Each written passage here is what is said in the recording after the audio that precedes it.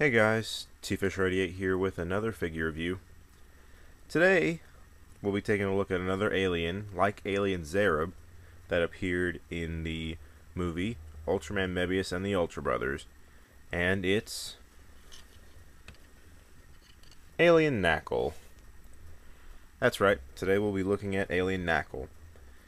Now, this figure was released in 2006, part of the Ultraman Mebius line by Bandai. And the mold was reissued as part of the newer Ultra Monster series, the new numbered series. And yeah, being from the Ultraman Mebius line, he has an Ultraman Mebius tag. As you can see here, it says Crew Guys, Ultra Monster series. You've got a nice shot of Nackle here from the movie. Really, really nice. Stats here. He's apparently 52 meters tall. Some other stuff there. Open it up. Some nice info on the character, I assume.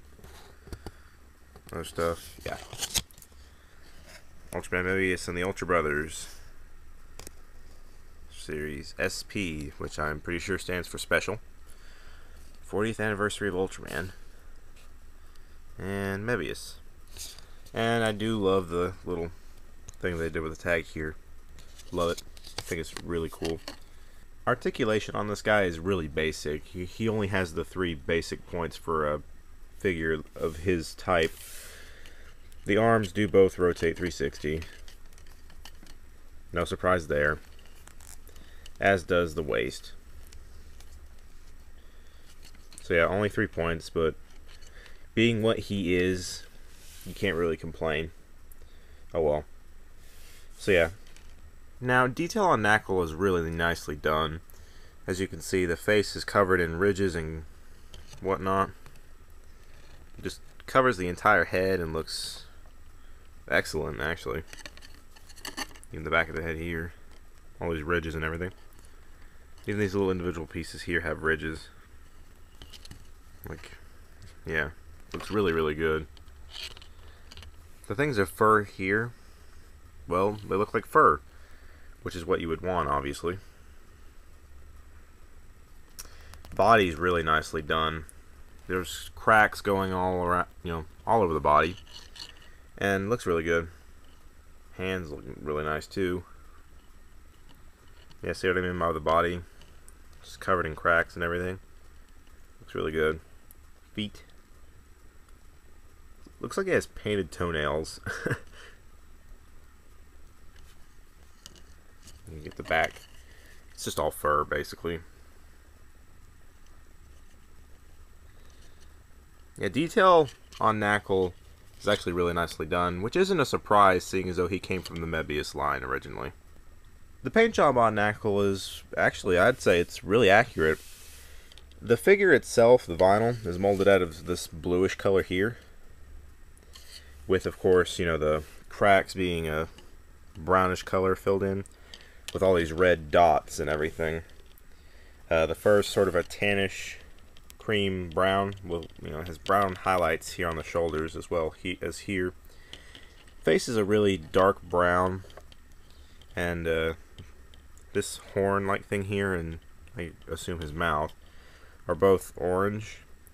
Eyes and the things on the sides of his head are red.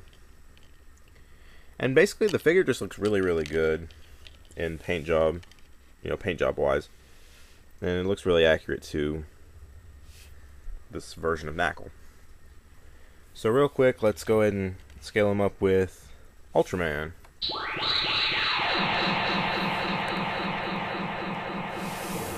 Yeah, this looks accurate to me. Nackle was about 52 meters, Ultraman was 40. Nackle's taller here, and it looks really good. So no complaints on scaling.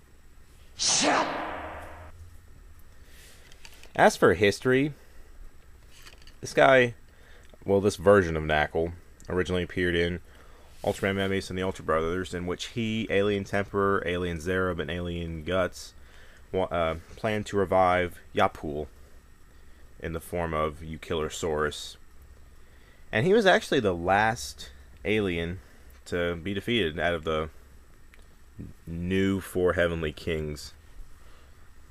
After the others in his team were killed off, he managed to stick around long enough to see Yapul revive as u-killersaurus, but he didn't really last long after that because u-killersaurus turned on him and killed him. He then appeared in Ultra Galaxy Neo, in which he controlled Galberos, and yeah, he trashed Earthtron, battled Ray's Gamora, and lost.